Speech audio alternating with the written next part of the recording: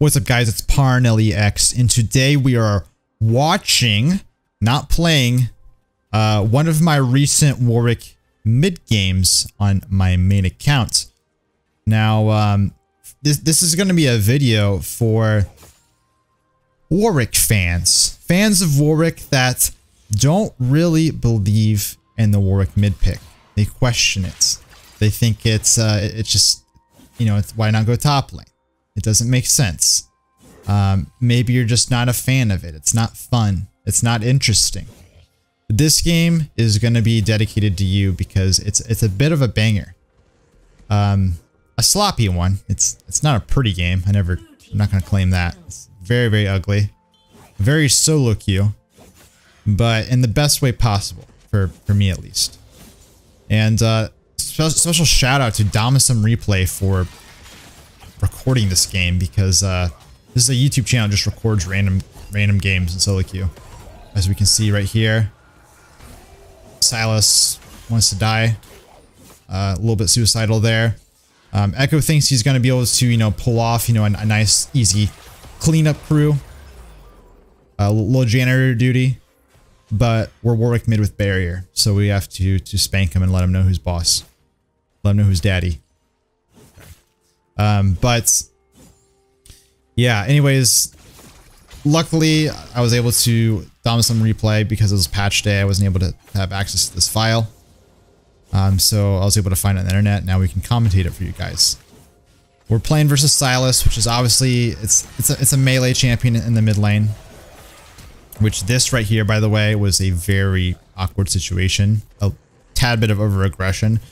I make a lot of mistakes regarding over-aggression in this early game. Which you'll see as kind of a theme.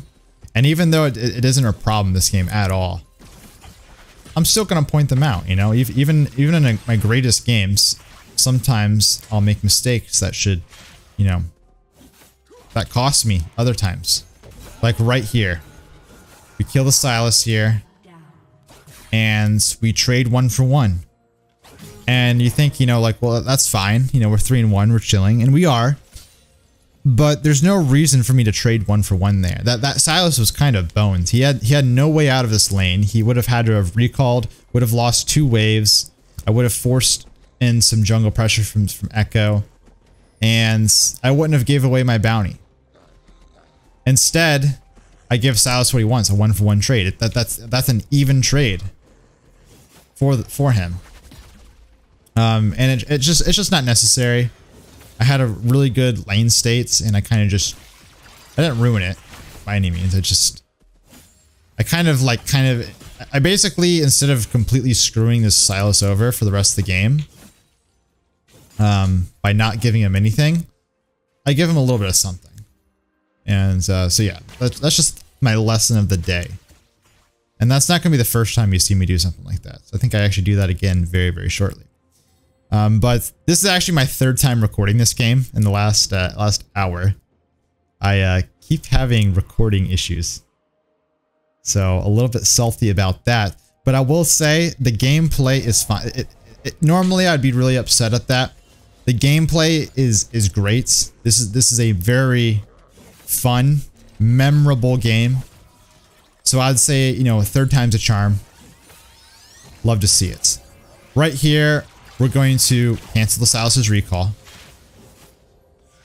Because this dude's This dude has no mana. He's slapping me in the face with silverware at this point. And if Echo comes to try to gank me, I'm level 6. And his Silas can't even really help him. So I basically can just kind of do whatever I want right here. Like they have 0 kill threats. And because of that, I kind of want to play aggressive and kill the Silas here. And I get a nice combo here and kill him. But I knew that Echo was on his Raptors, and I still went for this. And again, I just end up trading 1 for 1. When Silas was this dude like literally couldn't lane. He couldn't even last hits, really. So that was just another perfect example of where, like, you gotta have discipline in this game. Like, you gotta know when to hold up. You can't just, it's not a game about kills. It's about leveraging leads and building leads and suffocating your opponents and preventing them from ever having a chance. And I like to limit test a lot. I like to play aggressive. I'm a very aggressive player to a fault. And that right there is the fault. Now, luckily, again, I'm still very strong. But it doesn't mean that because I'm still strong in the Silas doesn't mean it's a bad play. I kind of give them an opportunity to come back because I'm playing like this. Now, luckily, Trundle makes a really good gank here on the Silas after he burns his E. Dude's useless. So yeah, that's good to see. You'll see me actually do this a lot as you know, on Warwick in mid lane and top lane, where I'll just like take like 4 turret shots just to grab a plate or to harass my opponents. And that's because if I'm ahead, I know that I can just absorb all that damage and heal it back up off the wave. Don't try it when you're behind, but when you're ahead, you can go for that because you're Warwick. Awkward situation here. Silas gets a taste. Gets a taste of, well, my own medicine. I don't think it's the word I'm really looking for here, but he ends up trying to steal my ultimate. There's a Silas bug where if Silas steals Warwick ultimate and casts his ult immediately afterwards, the ult goes backwards. It's very funny when it happens, and I don't feel remorse because even though it's tragic, it's very on theme that when Silas steals Warwick's ultimate ability, he also steals bugs along with it. You know, there's no pity because I deal with BS like that on a daily. Now, I mean, to be fair, that wasn't actually a Warwick bug, that's a Silas bug, but you know, that's one Silas bug for my 10 Warwick bugs, is all I'll say. We get our Titanic Hydra now. Titanic Hydra rush in the mid lane is absolutely mandatory, I would say. I've tried against melee champions to go like Triforce and stuff just to have more damage and snowball a little bit harder, and it can work. Even items like Bork can work as well. I don't think it's ever optimal though, and the reason why is because I think that there's just so much versatility that Titanic Hydra gives you. It's just strong in every way. For example, if you go Trinity Force in the mid lane because you think you have a lead, but then you start getting camps by the enemy jungle and the enemy support, and you're not strong enough to 1v2 or 1v3, then you are getting pushed in the mid lane and you can't really utilize your Triforce. And now you feel kind of weak and you really wish that you just had the wave clear. With Titanic Hydra, it just gives you a little bit of everything. It gives you tankiness against ganks so you don't die to ganks. It gives you damage, it gives you poke, it gives you wave clear. I always talk about Titanic Hydra every time I play mid lane Warwick, but it really is just like, it's everything for him. And that's why you want to rush it, because it just gives you complete prio over the entire mid game. Right here is a crazy situation. Able to get our ult off, and now they basically have nothing going for them. That was actually kind of like a good showcase of patience. I actually showed some discipline there, because Echo was casting his W, Thresh was casting his Q and his E, and just trying to defend against the turret dive. And if I just turret dove, I would have died. This right here was very cheeky of me. Very, very cheeky. This Silas, this poor guy, 2 and 6, 40 CS, finally gets to see a wave that looks like he can actually farm for free. And I use that against him. This game is all about mental edge. And you want to really, it's really a game about you like thinking about what the enemy wants. It's not about thinking what your teammates wants, but it's also about thinking about what your enemies are wanting and what they're thinking. And what Silas is thinking in that situation is, I have not been able to breathe this entire game. Finally, I have an opening. And I'm going to take it. Like, there's no way the dude's going to play safe in that situation. Now, granted, he hasn't been playing safe all game, but he's especially not going to play safe there. So it's just a free kill every single time if I'm able to sneak in the bush like that. Trundle comes in with a gank. We're able to burn out the lead ults. And the reason why we're still top lane here is just kind of just due to convenience. I was top lane. I was pushing out the waves. When Camille responded, like, there's no reason for me to really go back mid at the moment because I can just bully this Kled anyways. And that's basically kind of what I want to do. Like, Sylas isn't that useful at this point.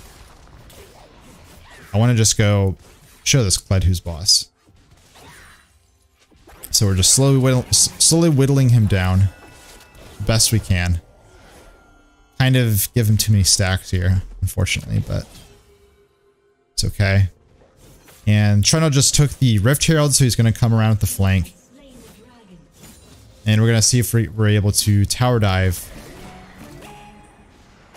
Well, not really a tower dive. We're going to try to kill this turret with the Rift Herald and then go in and collapse on him. And that's exactly what we do. Run at him. 10th kill of the game.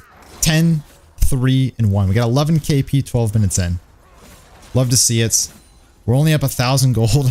I'm 10 and 3 and we're only up 1,000 gold. My teammates are kind of all behind across the board, but this is a Warwick carry game. If there ever was a game for Warwick to carry, by the way, it would be this. I mean, Vayne, Thresh, Sylas, Echo, Kled. All of these champions are honestly really good for Warwick to play versus. Champions like Vayne can be annoying if they have peel, but she doesn't have proper peel this game because her peel's Thresh, and I cook Thresh because my Q just goes through all of his spells. Similarly, like, well, I guess not really similarly, but Echo is only really annoying if he's just really fed. And he is kind of fed this game, but I'm also fed, so it works out. And then the rest of the champions don't really do anything. They dive into me, and if they're not fed, then they're just going to just completely end. We walk bot lane here, and we're trying to see if, again, we're trying to abuse what the enemy wants. I'm hoping that Vayne is seeing my teammates in our mid lane. She's thinking I was just top lane, so she isn't even really thinking about Warwick. So I was hoping that she'd step up and try to clear out the wave. She doesn't. She plays it smart. So we just clear out this wave, and we're going to start just pressing this turret. We got our Demolish proc.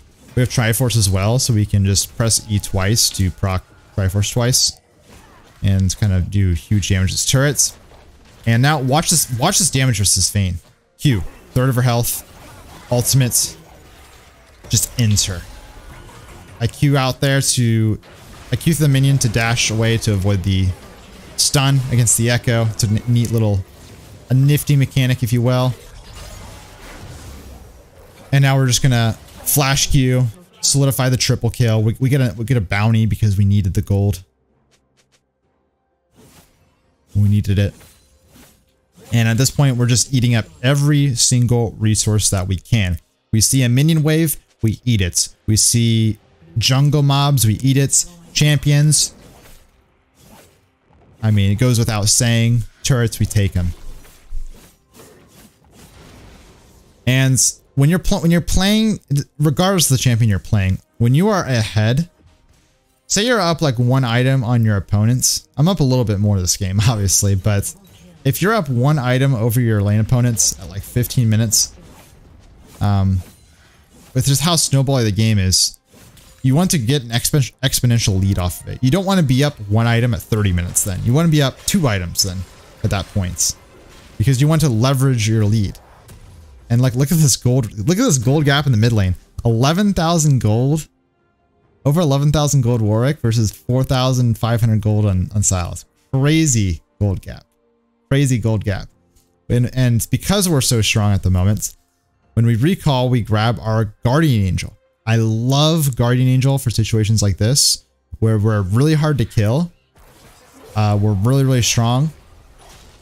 And we have a big bounty on our head. Yeah, not only do they have to kill me twice, which is going to be nearly impossible for them. They're struggling to kill me once. The Guardian Angel just means that they basically just aren't going to be able to kill me at all. The main win condition that the enemy team has at this point is to get my bounty. To try to cheese me or hope that I overextend and throw, which is something that I do sometimes. And this Guardian Angel just means that I don't end up throwing. And it's just going to be really impossible. I basically locked this 1,000 gold bounty out of them. They don't have access to this 1,000 gold bounty. So they're kind of in like that's just like a big part of making comebacks in League. is the shutdowns. So if you can take that away, that's always good. I'm gonna shove out top lane here because everyone went bots. We're gonna go for the Krugs, and then look to probably just do some damage to the turret here. Because everyone was bot lane here, I know that no one is here to like contest or attack me, so I just try to do a little bit of damage. And now I feel like people are kind of coming potentially, so I'm gonna have to walk away. I also have my ult up, so we just waddle back. I think we can just recall here now. I actually can't really remember. Oh no, I don't recall. I just had mid lane because I see that we have dragon spawning and I want to group with my team. I can just kind of tell that something's going to happen.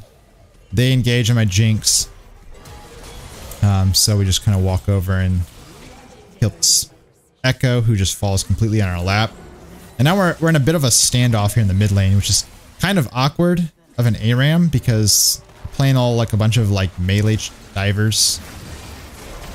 Not really divers, just melee champions. But we all go in. I ult the Vayne because she's the main threat, and I just take like a ton of damage from. I have no clue what did damage to me there. This is a not looking too hot, but we're able to kill the Sylas, get a fear off. Alistar pulls off a nice combo, and this is the power of GA. They killed me once, now they have to kill me again, and that is tough. I Q the Thresh Hook. We Q through the Thresh here to secure the kill in the Vayne with the Titanic Hydra. One of my favorite ways to kill people in the game, by the way. And then we auto-attack the minion to do it again. We do it twice.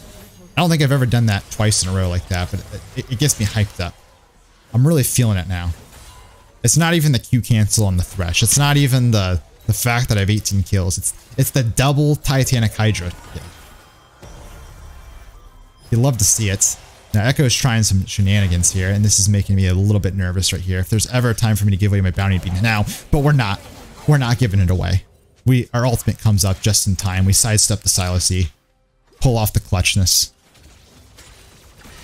And now we're just gonna go ahead and clear out this mid wave. And probably just recall. I don't know how much gold I have. It's probably a lot at this point. 3.5k gold. I have almost 15,000 gold. The Sylas has 5,500 gold. Whew. That's a tough one. We got the Maul pickup. We got the chain vest. When everyone else in this game is recalling, they're picking up a pickaxe. They're picking up a bramble vest. I'm picking up 1.5 items every time I recall at this point. We're almost full build and it's not even 20 minutes in the game. So we're gonna go straight to the action. Trundle's on the objectives. I'm not an objective guy. My objective is a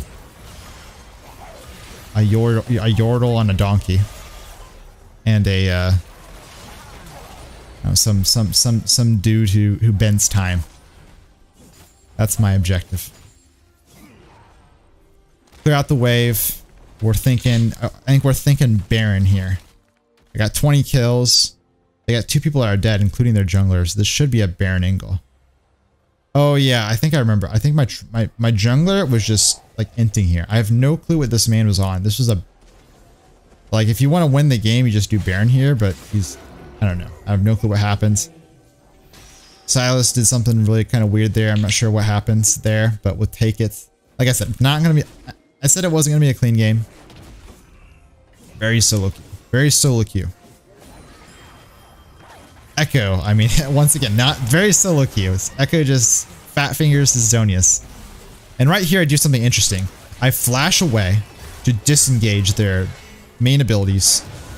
And now they have nothing left. They have nothing left. We do a defensive flash to open up an offensive opportunity. If I flash out there, they have no way of fighting back and they're just not going to get away. That's something that I do a lot, and in team fights, it can like, I think that's like something or a concept that's like really huge in team fights sometimes, especially as someone like Warwick who baits a lot, is being able to just flash out and get enemies to overcommit, overstep, and use key abilities. can be like literally just win team fights. It can win games for you. And right there, I pulled it off really well. And they're definitely going to go for me there. Now, obviously, like everyone in the game, has access to flash. It's not uncommon, but people still forget that. Oh shit, this dude has flash. And especially when I'm this strong, they're gonna go for me when they think they have an opportunity, right? So, but we're on the Baron now, and I'm just gonna try to bully this Echo so we don't lose Baron. I don't want to 50-50 this. I just want to kind of go in and try to fight people. I do gotta be careful. I have no GA, so I'm trying to kind of create some space here. This is kind of awkward, but I'm so tanky. I'm tanky for absolutely no reason at all. Well, the reason is pretty clear, actually. I have a ton of kills, but way tankier than I honestly even thought. This Maul, by the way, is a very clutch buy this game because they only really have 2 people who can deal damage to me, and that is Echo and Vayne. I can't really build anything versus Vayne because it's Vayne. I just have to kill her. So she's going to be my first target in fights if I can, or if I had a choice. But the Maul just makes sure that Echo can't do anything versus me. So yeah, like I'm literally unkillable. My GA is also coming up, and now I'm Thanos with my Infinity Gauntlet, all of the Infinity Stones. I got Deadman's Plate last item because I don't need stats. I usually don't build Deadman's a lot on Warwick because I like stats, but I'm just so strong right now. I just need the movement speed. 23 minutes in the game and I'm in full build. I even got the Elixir as well. Not even a cheap build, by the way. I have some expensive items here as well. And we're able to spam E a ton. Warwick's E ability is such an underrated ability in team fights, especially when you get ahead and have a lot of CDR. It's like it makes you so absurdly tanky, especially when combined with your lifesteal. It's ridiculous. We got 29 kills. We ult in. We secure number 30. We're 33-5. Less than 24 minutes into the game. Less than 24 minutes in the game, we drop a 30 bomb on the Warwick mid lane. The enemy team, they've had enough. They FF. And if you weren't a believer in the Warwick mid before, tell me. What about now?